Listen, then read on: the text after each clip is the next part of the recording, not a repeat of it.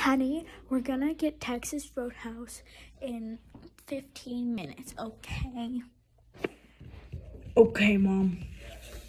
Honey, dinner's ready. I thought we were gonna get Texas Roadhouse. Yeah, we were, but I decided it's just easier to make tacos for dinner. Sorry, sweetie. We'll do it tomorrow. Mom, you always say that, so I'm gonna beat you with my crock. Get over here. She ran away. I didn't even get a chance to hit her with my crock. That is disappointing.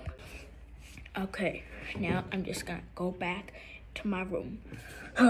It's so aggravating. This is so mean. She always does this.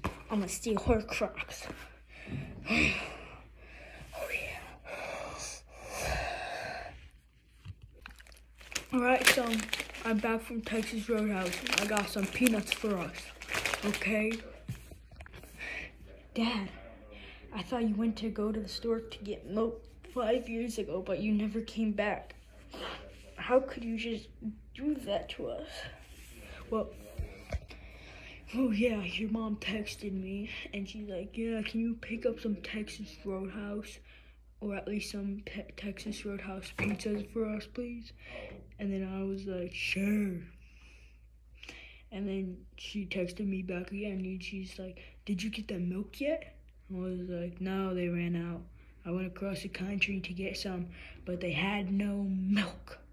Can you believe that, son? I can't believe that, because I went to the store yesterday and got milk. Bro, you really wanted to abandon us? Wow.